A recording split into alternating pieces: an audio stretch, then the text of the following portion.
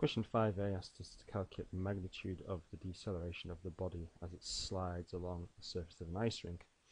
Well, this is a SUVAT question, so if we write SUVAT across the top here, we can see that we have the body travels 75 meters.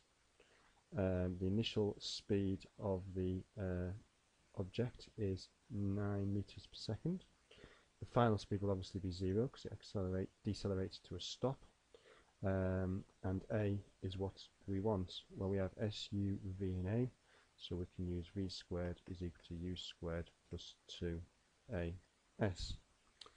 Substituting in, we can immediately see we have 0 squared, that's 0, is equal to 9 squared plus 2 times A times 75.